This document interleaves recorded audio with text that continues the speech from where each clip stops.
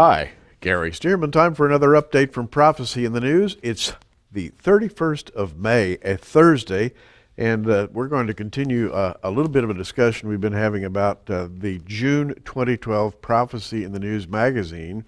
The headline is Sounds Out of Heaven. Well, we've been writing about strange sounds that are being heard all over the world and the possible biblical implications for that. And we have gotten some reaction, and one interesting email we got came from Nebraska, a gentleman named Jerry and his wife Barbara. And Jerry writes, Gary and Bob, we have a difference of opinion regarding the, quote, sounds of heaven, end quote.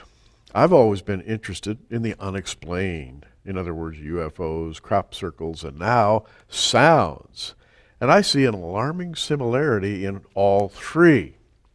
First off, they appeal to a couple of our senses, sight and sound. They appear worldwide, sort of giving the whole world an introduction to their presence.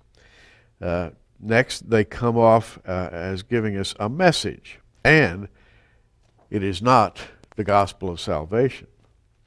They leave the observer with questions of their own origin and purpose. They leave the viewer with a feeling of fear, being vulnerable, as opposed to when an angel visits, one feels secure. The observer is left to his own understanding to reason out the purpose of the display, and this causes controversy among all the witnesses. If God leaves man with a message, and that's an important point, by the way, if God leaves a message with mankind, there's no confusion as to what it means. Well, Jerry, in all these points, I agree with you. And then his next paragraph in the letter says, the trumpet of God has always been the blowing of the shofar, the ram's horn, not the sounds of two locomotives colliding or that of a poorly tuned guitar. Some say the sounds are like a distant conversation that is impossible to make out. If God were speaking, you can bet he does not mumble, and you'll hear every word. I agree with that, Jerry.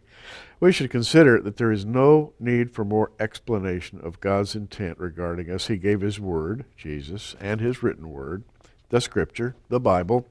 According to it, it is expressly forbidden. Well, some say the sounds are a rehearsal of things to come. God is perfect and is not in need of practice or rehearsal. Satan is here to deceive. And Jerry quotes the Bible. If it were possible, he would deceive even the elect. And Jerry, on all these points, I agree. However, we're covering what is a global phenomenon and which many people associate with Judgment Day. In fact, as we reported a couple of times, when Bob and I had conversations concerning the phenomenon, the people who hear it, even if they're not believers, have an eerie feeling, and they come up with words like apocalyptic or the apocalypse or Judgment Day. These are fear-inducing kinds of phenomena. And Jerry, you say that if God were doing this, there would be no fear or uncertainty. God would make himself clear. I totally agree. But it's not my point, and as Bob Ulrich and I discussed this, it was not either of our points to assert that God is behind these sounds.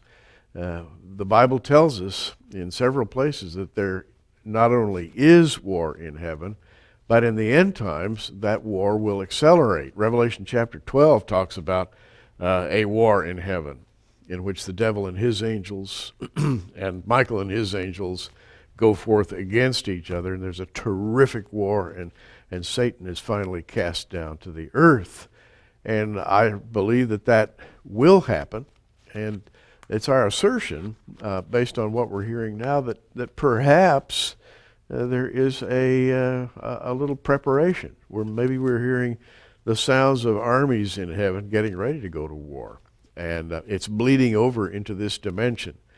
I do not believe that these sounds that are being reported, and by the way, as this is being made today, the 31st of May, I have two brand new reports that are very well validated, by the way. One report coming out of Kalamazoo, Michigan, another report coming again out of Clintonville, Wisconsin. There are several new reports out of Europe of people hearing all kinds of strange sounds in the heavens.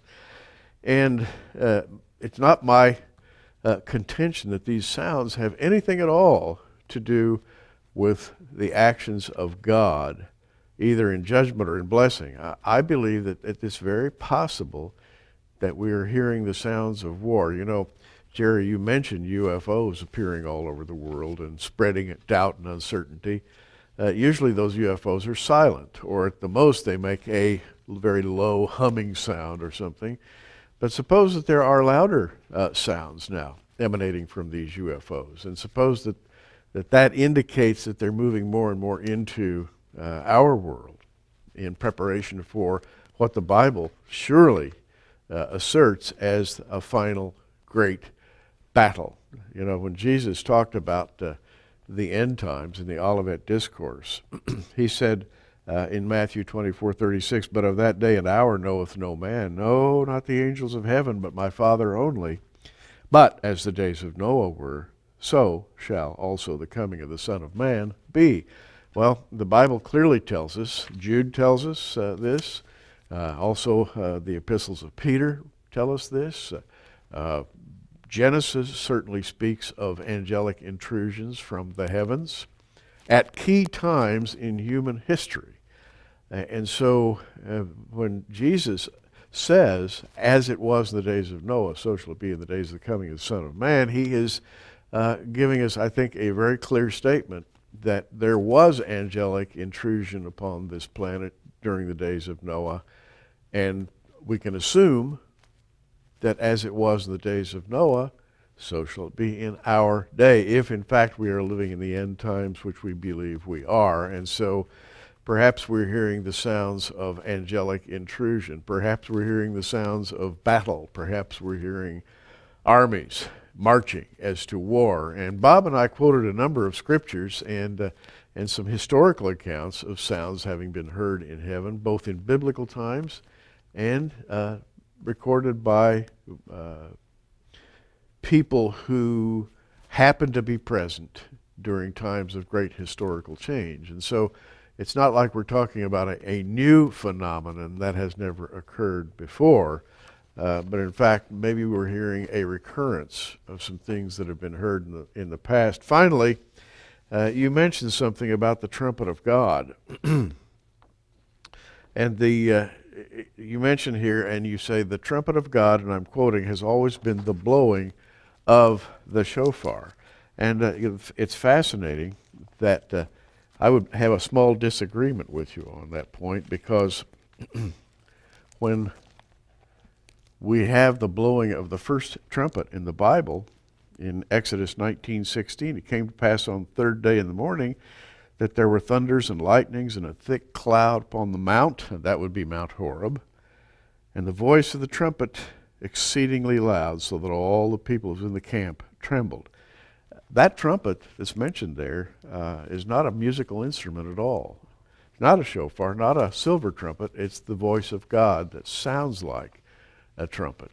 And so on that point, and by the way, it induced incredible fear in the Israelites who were gathered around the base of Mount Horeb.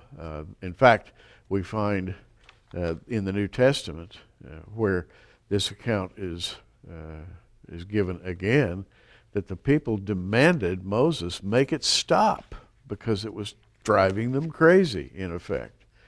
So maybe we are living in momentous times, Jerry. I don't disagree with you at all on the basic point that the sound of the trumpet is a certain sound and not meant to infuse believers with confusion.